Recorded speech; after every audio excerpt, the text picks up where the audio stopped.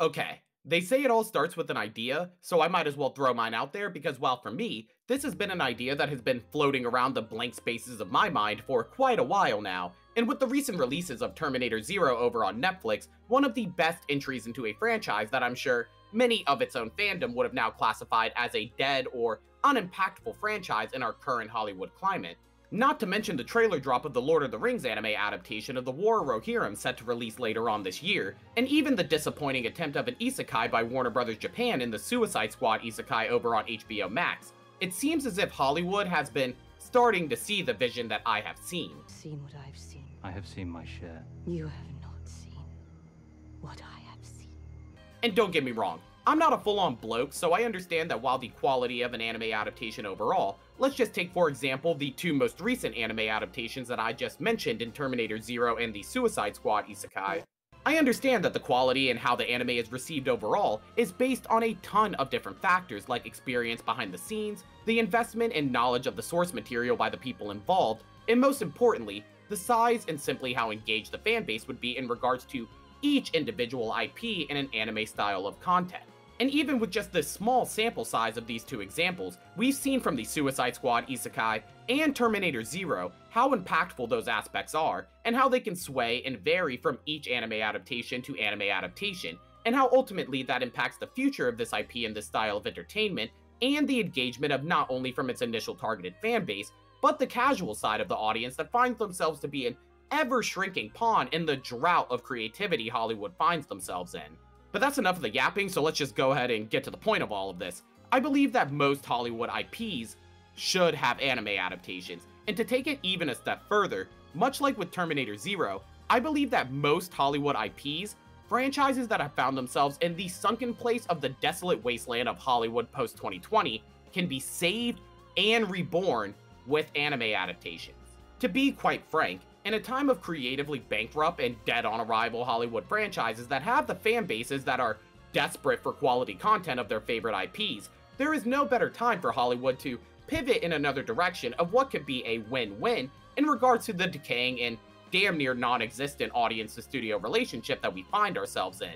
And with the arrival of some of the most mainstream anime in the game right now like Demon Slayer, JJK, and My Hero Academia to an extent, becoming household names over here in the West, even to some of the most casual of audience members, an anime adaptation not only provides a chance of redemption for some of our more forsaken IPs, franchises that have stumbled out of the gate or weren't even given their fair shake of the game, either due to restrictions of the time or the lack of investment of the people involved, and even for the IPs that were more than likely never even going to get a chance in the limelight at all. All I'm saying is that I believe that anime adaptations could provide some of the most down bad franchises and fan bases a chance at life.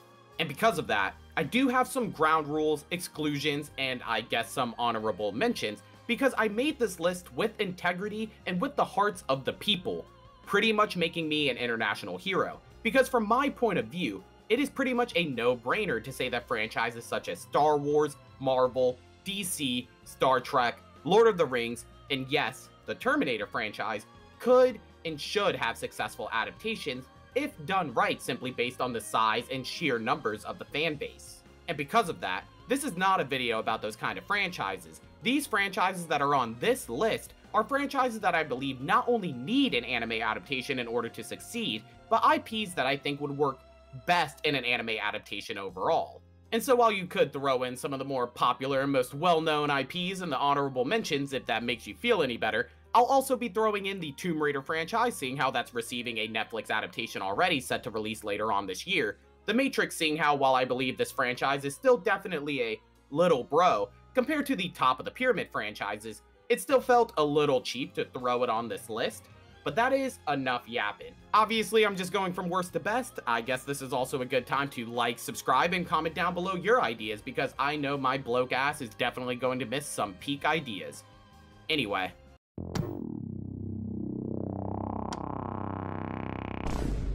Yo, shout out to my mate for throwing out this suggestion. In a time where live-action video game adaptations are all of the rage right now in Hollywood in regards to the big and the small screen, of course to, again, varying quality and respect to the source material as we just saw with the Borderlands adaptation. And well, look where that got them. but video game adaptations are some of the biggest hitters in the game right now in regards to actual buzz and actual quality, with big hits even this year like the Fallout series, Arcane Season 2 set to release later on this year, and the anticipated release of Sonic 3. It's kind of crazy how a simple change in character design and an answer to fan hate could do all of this for your franchise. And no matter how you look at it, there's kind of no reason why a video game series on the level of craft and execution in regards to its character designs, character depth in general, interlooping plot narratives, the ability to create and play storylines wherever the creative might like, which I guess in a way just includes the world building, isn't on the same platform of success as these other franchises. And I believe that there's no really arguing the fact that an anime adaptation is the best way to translate that world into the best viewing experience for the fan base, and a style of entertainment that I believe will do the most justice to the style and vibe of that world overall. Not to mention the insane attention to detail and time the animators would have in regards to the choreography and fight scenes. I honestly think the best comp that I would be able to give would be to imagine an anime just about the Anbu ninja of the Hidden Leaf Village in Naruto. That would be epic, and that is the vision that I would have with an Assassin's Creed anime.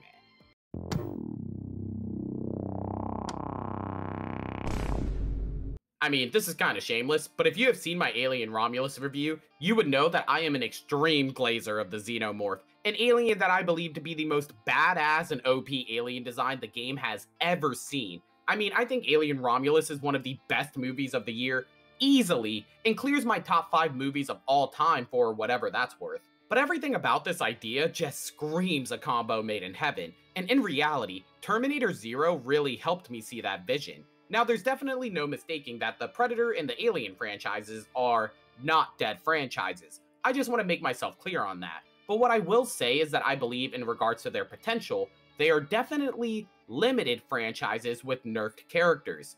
Let me explain. When I think about the Alien franchise or the Predator franchise overall, while yes, Ripley is an iconic character, I do not come to the series for the human characters overall. Much like how the Godzilla and Kong multiverse figured out the game and changed their franchise into a dumb, but also money-making machine, the Alien and Predator franchise could really afford to take some notes. What an anime setting and style does for this franchise is allow the ability for the badass alien designs that we know and love to actually be the badass alien designs that we know and love to their fullest extent, without the constrictions of budget or say extras in live action format. Much like how in Terminator Zero, what an anime does for you is allow the Terminator to be a non-feeling, unstoppable killing machine, without the limitations of killing off main characters. But what you can do is just animate 30 people in a room that we as the audience have no feeling for, and well, I think you're starting to get my vision. I think it's about time that we took the training wheels off these 2 badass alien designs, and I think the best way to go about that is in an anime.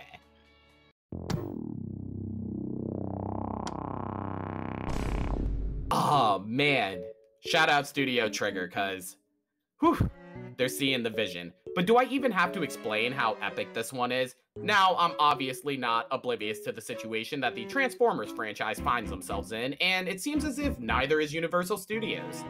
Again, let's just be frank here. We are in Gutterland. The Michael Bay franchise definitely had its run for the era of Hollywood that it was in.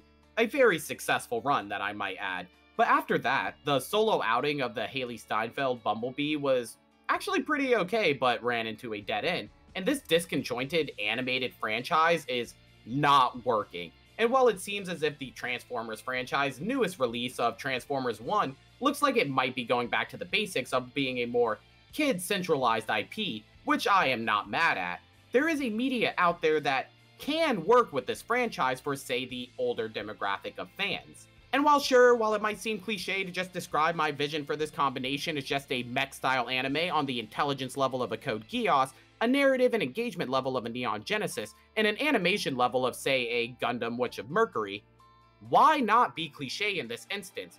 What is the harm? Because in even saying that, I basically just gave myself an analogy for sugar, spice, and everything nice. Because the only problem I really find myself facing is that do we as an audience love mech anime because of the mech aspects or because of the characters inside of the mechs? But the Transformers are inherently characters within themselves, And then I immediately just thought of Optimus Prime's speech in the first Transformers movie, and immediately threw that thought out of the window. And while I think that the Transformers franchise is going in a pretty solid direction with Transformers 1, there is a vision out there for an anime, and obviously, Studio Trigger saw that.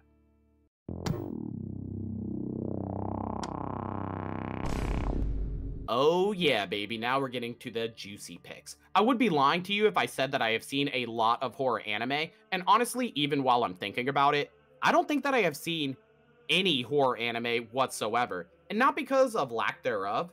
Actually, maybe there is. I'm honestly not quite sure, and I guess that's because I never really searched out the genre or had a horror anime that was mainstream enough to reach the broader demographic that my anime algorithm could obviously pick up. Unless you include an anime like Monster that definitely had some horror elements, and even though I personally consider myself to be a 4-year vet or a Jonin level ninja in the anime game, I honestly couldn't think of any horror icons that are more suitable for this style of media in order for the casual audience, and in this case, myself, to tip my toe in the water in the niche that is the horror anime genre.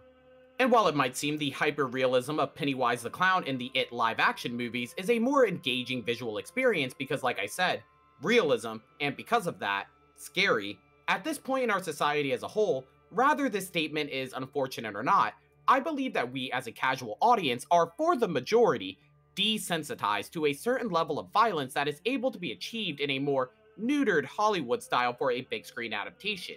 Not to mention the elephant in the room of the conundrum of how most child actors are pretty shit, and how you can kind of get around that with the animated style of voice acting. Again, like with the Xenomorph and with the Predator examples, this idea and entry is just coming from a mindset of having a style of media that allows Pennywise the Clown to be without limitations, and this is the horror icon that I think this idea works best for.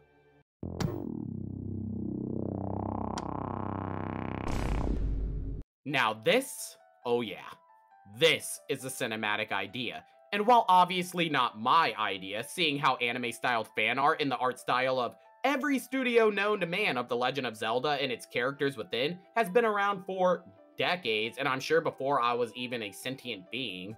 But with the crazy uptick in the fantasy anime games such as Freerun, Dungeons & Delicious, or Bye Bye Earth, each with their own level of incredible qualities to them like the world building, animated fight sequences, relatable characters, and just absolutely incredible musical scores from all three and most of the fantasy anime that I've seen, a Legend of Zelda anime is kind of a hole-in-one in regards to how peak an IP in anime format could really become. And while I feel like I'm not really going to sell up this entry nearly as much as the others because it is not a new concept, just an untouched one, the fact that Hollywood has decided to go down the route of a live-action Legend of Zelda, in my opinion, will go down as one of the biggest blunders and nonsensical decisions in cinematic history. And I am down to eat my words on that. But what are you gonna do? I guess I'll just figure that out in like 2 years or something. But that is all I got for you. That is the list. This was definitely a passion video of mine because I do genuinely believe that most Hollywood IPs like Star Wars, Terminator, Tomb Raider, Lord of the Rings, the Alien and Predator franchise, Transformers, I'm not gonna list them all. You guys just heard them all on this video.